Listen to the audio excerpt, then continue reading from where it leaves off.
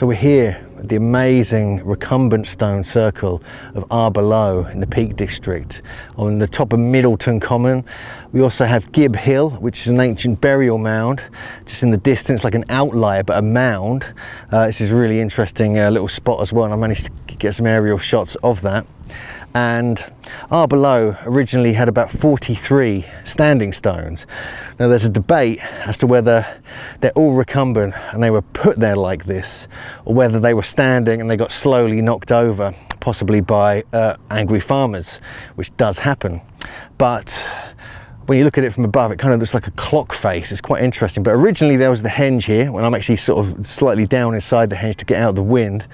Then there was a mound actually built on the henge, which has been destroyed pretty much. And then there was Gib Hill, which was like an outlier mound, which had a burial kist inside it. And it's really quite an amazing site, potentially up to 3000 BC. And so I've been here before once, but it's just delightful to get here on a beautiful, beautiful sunny sort of sunset time in the August bank holiday. And having seen 9 Ladies Stone Circle and Barbrook 1 today as well. It's quite an impressive site, this Arbor Low though, much bigger than both of those. Huge in fact. It's probably the same kind of size, almost as Stonehenge, but the ditch is even bigger, it's much deeper, it's more like Avebury. And it's really quite stunning, and you only have to pay £1 to come here. You just leave it in a donation box. So if you're in the Peak District, near Buxton or Matlock or anywhere like that, this is not too far away, and only like 20 minutes away from 9 Ladies Stone Circle on Stanton Moor.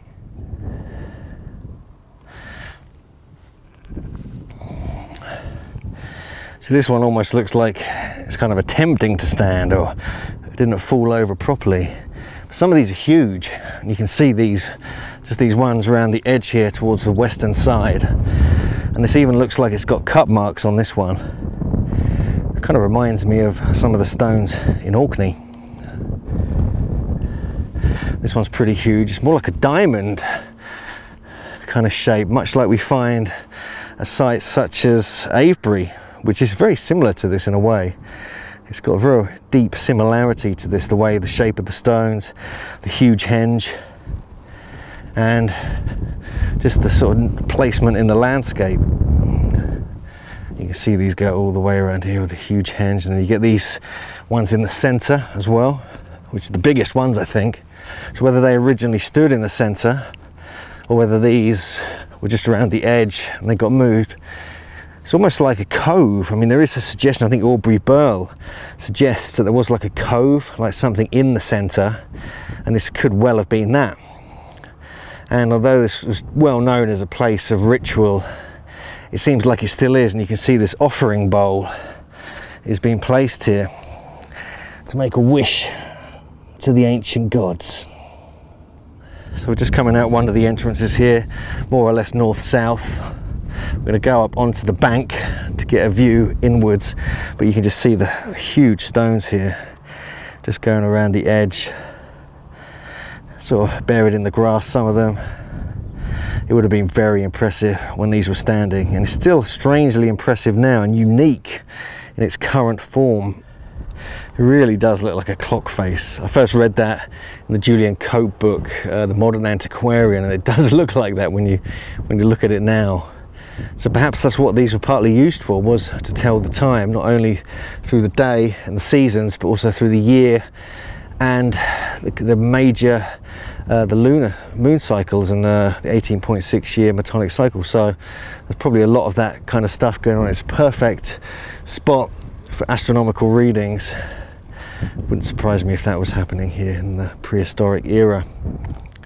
One other thing about Arbor Low, which always intrigues me, is the work of Robin Heath, who found that this fits into a great 3, 4, 5 Pythagorean triangle stretching across the whole, virtually the whole of Britain, the whole of England, from Stonehenge up to Arbor Low and then over to Bryn on Anglesey, all originally stone circles. This is now recumbent. Bryn has become like a mound, but it originally was a stone circle, and of course Stonehenge. This fits in with the theory he's been looking at of a great survey of Britain in prehistoric times, with the lunation triangle, which is a 5, 12, 13 triangle between Stonehenge, Lundy and the Bluestone site in Pembrokeshire, And you really have to question, were the ancients marking these sites partly for that purpose, part of a great survey of Great Britain in prehistoric times? It really does suggest that there was quite an advanced surveying technology going back into the Neolithic. We found the work of Tom Brooks, who's found isosceles triangles all over Britain, basically starting and originating all from Silbury Hill. And so there's other geodetic connections between this place and many others. This is called the Stonehenge of the North as well. That's the name generally given to it. And so we have to, you know, give this place some respect, put it back on the map. I mean, there's literally no one here. I've been here for like 2 or 3 hours. No one here at all. I mean, a couple sort of walked through here, but I would expect this place to be more well known. I'd be very interested to see what it looked like if the stones were upright. I think that would be quite a treat for any megalithomaniac making the trek up to the Peak District. So this is an interesting interpretation of what it looked like just on the board here at the site. And it's believed that in medieval times, the Christians, who were feared the pagans, pushed over the central stones in the cove, and they were apparently upright. And there is a record going back, I think, to the 12 or 1300s, it could have even been the 1700s, when it was recorded that they were indeed standing. And you can see the mound here, just on the left part here. That is the sort of mound that would actually, you know, be part of the whole structure. And if we zoom out, sorry it's at an angle, otherwise my shadow's on it, you can actually see the landscape and how it would have looked.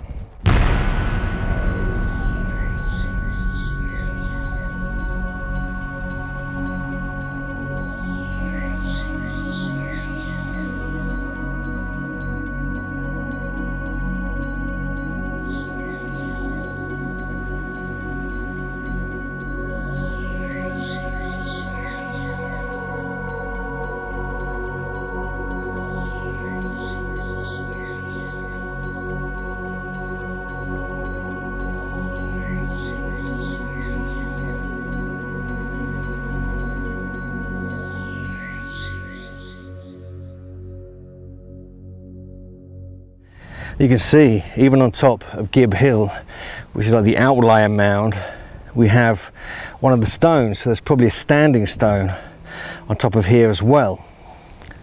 Then we have the main Arbor Low henge in the distance directly ahead of us over in that direction.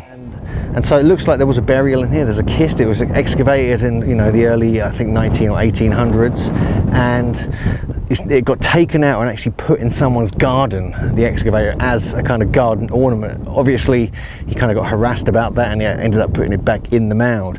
And these stones that are scattered on the side and on the top of the mound here could actually be part of that. And this is the stone at the base of the mound on the western side. And all the way up, you can actually see little rocks sticking out, suggesting it was partly constructed by the stone, the natural stone that is from this area. So that does intrigue me. And it probably had chalk and soil and other various substances to create an energetic effect, which is very likely. It's part of the great Neolithic going into the Bronze Age culture of ancient Britain, and they were certainly very aware of how to manipulate and work with the natural telluric currents and earth energies. So all across the landscape, when viewed from Gib Hill, you can see little notches and mounds on top of the hills. I wonder if that was part of the greater sacred landscape around Arbor Low and the whole Peak District megalithic culture. And there's Arbor Low itself, the mighty recumbent stone circle, Stonehenge of the North.